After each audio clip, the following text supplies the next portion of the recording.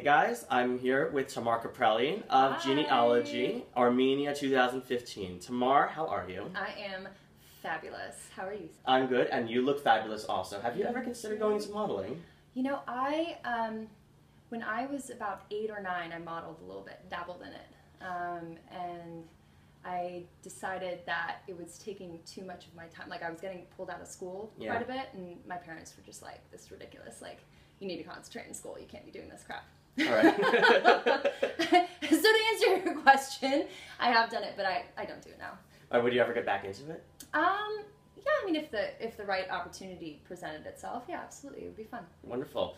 So you've been all over the place in the U.S. You were originally from Scottsdale, and then you moved to SoCal, and you moved to Atlanta, and now you are here in New York, where we're filming this today.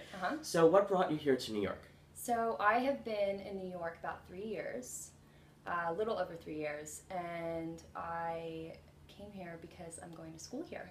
Wonderful. I go to Columbia University. You major in, what are you majoring in? I'm majoring in 19th century British literature. Interesting. So specific and so, like, very particular. You have some British ancestry in you, right? Your parents are from Britain originally? Yes, my dad is from Manchester, and it's actually interesting, like, his mother's Irish and his father is Armenian. Okay. So, and then he grew up in England, and my parents met in England, and then they moved to the States. Is your mom Armenian at all? My mom is full Armenian, yes. Okay. Do you speak, like, Armenian at home with your parents? Have you learned Armenian? So I spoke Armenian before I spoke English. I spoke Armenian. I couldn't speak English until I was 5. Really? So, and I learned English while I was going to school when I started kindergarten. So yeah, we do. That's what we speak at home. Really cool. So now we're going to move on to a little bit more about Eurovision, of course, which is why we are all here today. Absolutely. Of course. Have you followed ESC in past years? I have. Well, because my parents are not from America,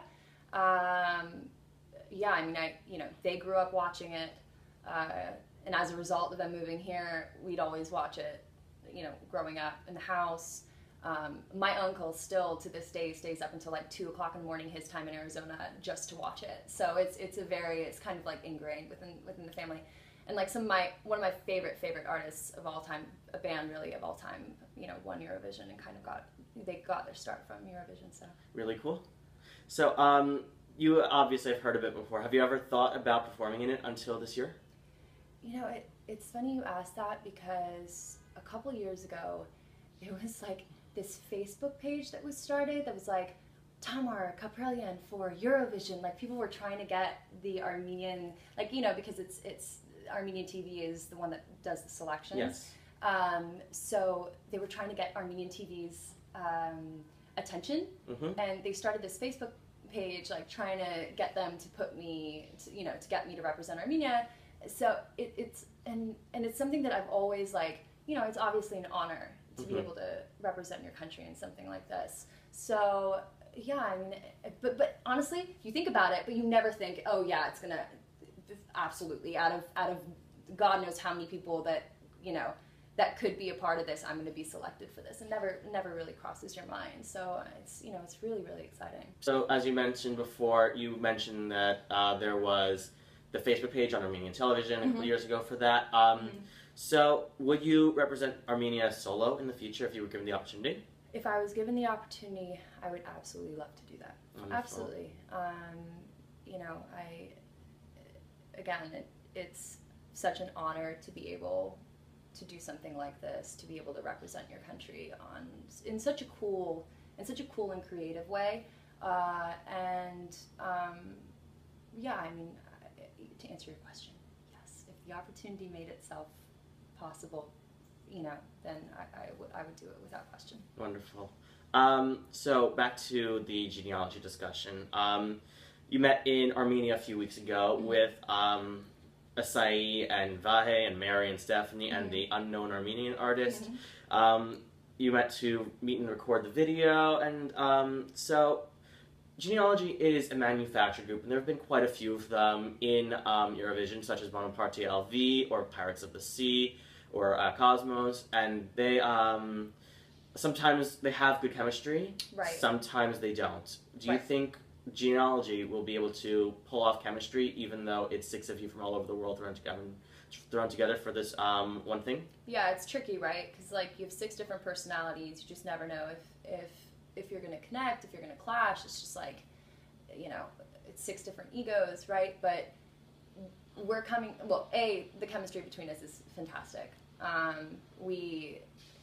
It's interesting when we each represent the diaspora, the Armenian diaspora, right? Like it's my dad kind of explains this in a cool way. Like as Armenians, you're kind of seeds that have been dispersed all over the world, and it's like and this is like one of those opportunities where you come together and you unite, and we're all there with a common purpose, a common goal. It's to do something for our country.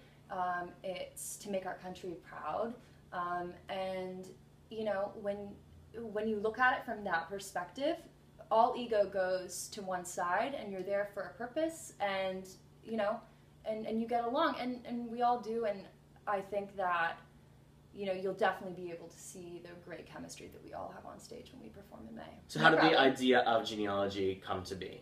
So obviously we had nothing to do with it. We just got emails from your managers, from management and from the TV company, kind of asking us if we wanted to participate in it. But I think the whole idea was that we want to do something that brings the Armenian diaspora together. Something we want to convey a message of unity. We want to convey a message of peace, and we want to convey a message of love. Okay. So I think that was and it's something different, right? Which I think is really cool. It really is kind of uniting 5 continents together, and it's just kind of left of center, and it's kind of interesting, and and it works for us, and I think it's a good representation of who we are as a country. So we just wanted to do something that was very true to us. So you rose to fame originally through the contest for One Republic, where you covered Apologize. Yeah. You did an amazing cover. Thank you. How did you get the idea to do this? So my producer at the time, Sandy Berry, who I've worked with for a long, long time, it's so funny, I vividly remember getting a call from him. I was driving along the beach, and I had stopped to get gas because I was running out of gas, and I always run out of gas when I'm driving cars for some reason. Panic mode.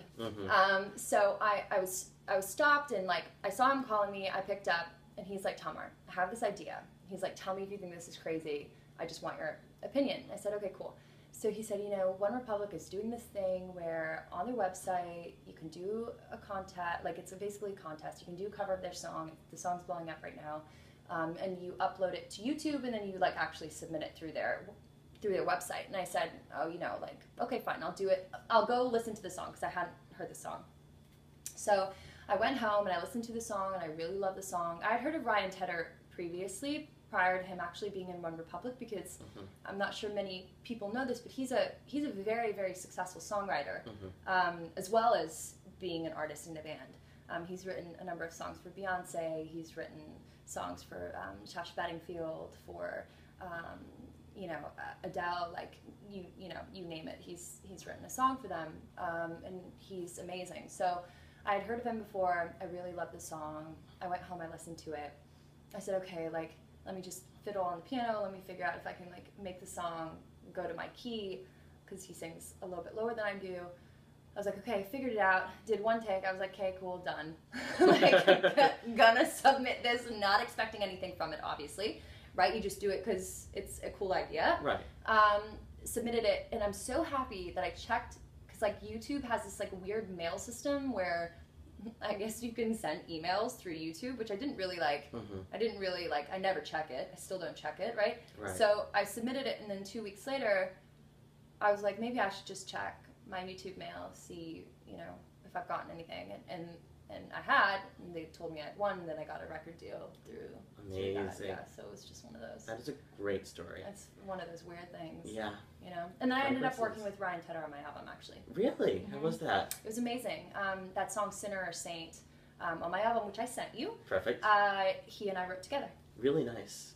So now you've had 2 really big singles, which I think I think New there Day, are two. New Day, New is Day like, and California, right? Right. Those are the two big ones, right? Mm-hmm. Okay, so can you talk maybe about New Day, which is probably your biggest one of them? Yeah, so New Day is a song about, you know, we obviously as human beings, we all go through a lot of stuff in life, right? Mm-hmm. Some of it's good stuff, some of it's really bad stuff. So this song is kind of about, regardless of all the bad stuff that happens in your life, at the end of the day, everything's going to be fine. And at the end of every day, there's a new beginning.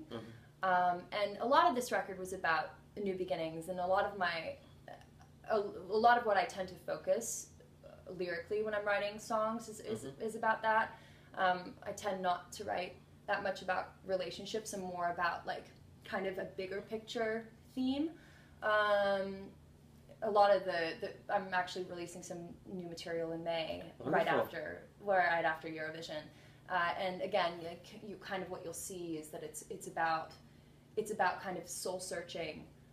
It's about finding love within yourself, and then if you love yourself, you love everybody else, right? Okay. So that's kind of what I tend to go towards thematically when I'm writing my material. So you're releasing new material in May, Yeah. as you just confirmed Yeah. for us. Would you ever be interested in releasing material in Armenian? Yes, absolutely. It's interesting that you ask that question. I will be working on a song or two in Armenian this summer after I do Eurovision. I just think that it's, it's something that I never really dabbled with, only because I didn't really know like producers in Armenia. Okay. That was part of the it wasn't necessarily a problem. It was just part of the it was what was going on at the time, right? Didn't really know many people in Armenia. Didn't know many producers in Armenia because I'd never been. The first time that I went was this past summer. So, having now done this, or at least in the process of doing this, I really want to be able to connect with people over there because it's important to me. My culture is important to me. The language is important to me, and it would be nice to be able to do something different musically as well. Okay. So even though you've only been to Armenia twice, you already have like a celebrity status over there.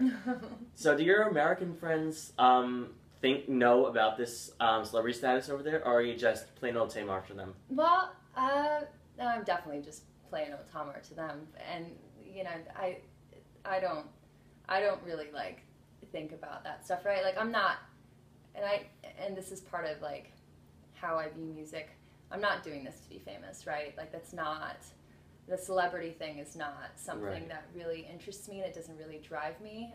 It never has, and I just want to write music, record music, release music that's awesome and that people connect with, that's honest. When you write honest material, that's when people connect to it, when it's real to you. So, if I can do things with integrity and do it honestly, at the end of the day, that is the only thing that's important to me. All the rest of it is just, it's just like sprinkles on a cake, icing on a cake. Okay. So finally, we've come to the end of this interview. Thank you very much for giving me the time to wiwibloggs about this. Thank you. Do you have a message for the readers of wiwibloggs? Absolutely. I'm going to say this to camera, obviously. Of course. Hey guys, I am so excited to be doing this. I would love to connect with you guys on social media. I'm on social media all the time. I think you actually tweeted something. Yes, we did. Did you do it on Instagram too? Yes, it's on Instagram. It is on Instagram, right? Yeah, But it's does on it Instagram. connect to Twitter too? Well, it's not connected right yet because I don't have the Twitter stuff, but... So find me on social media. Connect with me. I would love to talk to you guys. I'm always available. And I'm so excited for you guys to hear the song. It's coming out March 12th. The video is coming out that day too. Very excited to hear what you guys think, and very excited for you guys to see our performance in May. Wonderful. Everyone, Tamar Kaprelian. Goodbye. Thank you very much for watching. We're subscribed to wiwi.tv, and we will see you later in Vienna. Bye.